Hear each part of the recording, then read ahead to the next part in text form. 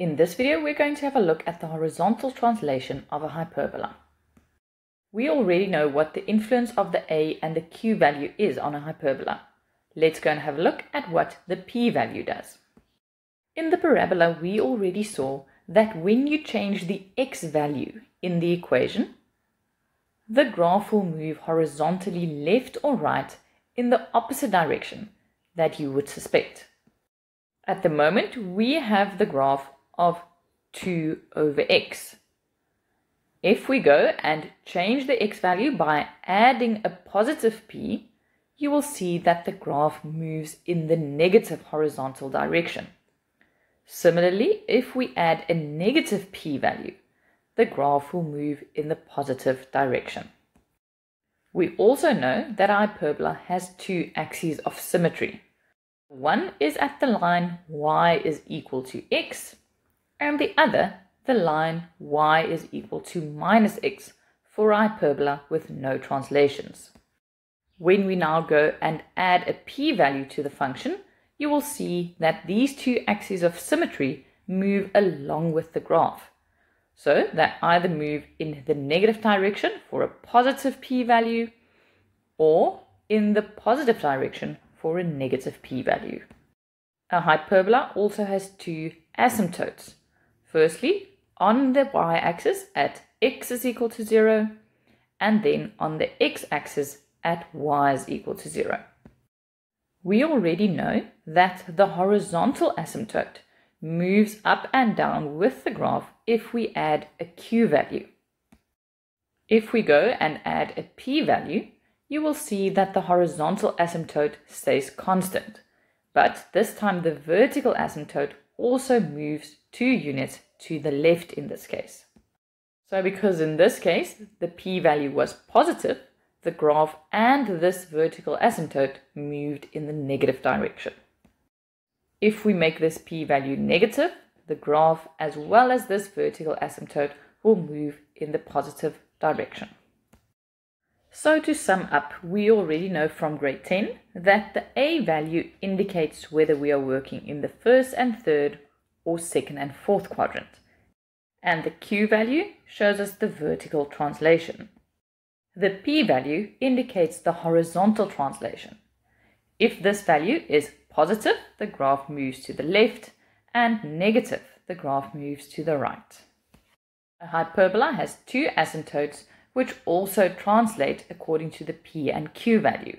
So you will have the vertical asymptote at x is equal to minus p and the horizontal asymptote at y is equal to q. Lastly, a hyperbola has two axes of symmetry that also undergo the horizontal and vertical translations. Let's now go and sketch a hyperbola. Sketch the function and indicate the intercepts with the axes of symmetry, and asymptotes. As always, I start off thinking about a rough sketch, and for that, I have a look at the two asymptotes. The q value of +1 indicates the horizontal asymptote at y is equal to 1. Then the -3p value indicates the vertical asymptote, and remember here the opposite happens as what you would expect. So this asymptote is at x is equal to 3. Next, I'm going to have a look at the sign of the a value, which in this case is negative. This tells me that the graph will be in the second and fourth quadrant from the perspective of the crossing of the two asymptotes.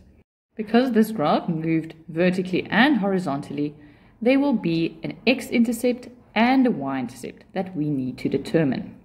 For the y-intercept, I'm going to change the x value in the equation to a 0, and then I can simplify to get a y value of 2. This means the y-intercept has the coordinate 0, 2.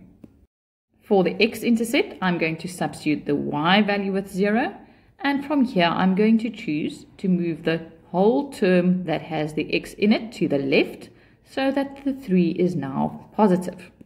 Next, I need to get the x out from under the denominator, so I will multiply with the whole denominator on the right hand side.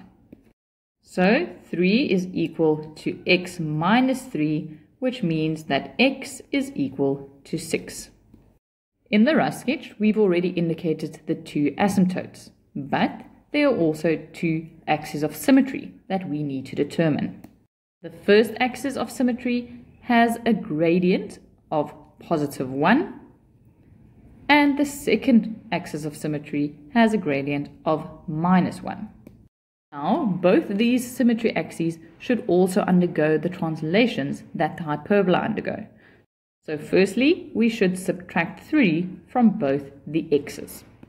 Next, the q value of plus 1 means that the graph will translate 1 unit upwards, and that we simply add at the end of each equation. And now we just need to simplify the equations. So the first equation will be y is equal to x minus 2. And the second equation, we still need to multiply the minus in. And once we've done that, we will have y is equal to minus x plus 4. Now, finally, we can draw the sketch. Firstly, we draw our two asymptotes. Now we can draw the two parts of the hyperbola because we know that it will lie in the second and in the fourth quadrants. Remember that the graph moves closer to the two asymptotes but can never touch them. The y-intercept is at 0 and 2, and the x-intercept will be at 6 and 0. Lastly, we need to draw the axes of symmetry. Remember that they intersect on the point of intersection of the asymptotes. So our first axis of symmetry will be the positive gradient of y is equal to x minus 2. And the second axis of symmetry will be the one with the negative gradient of y is equal to minus x plus 4. And here we have our complete sketch.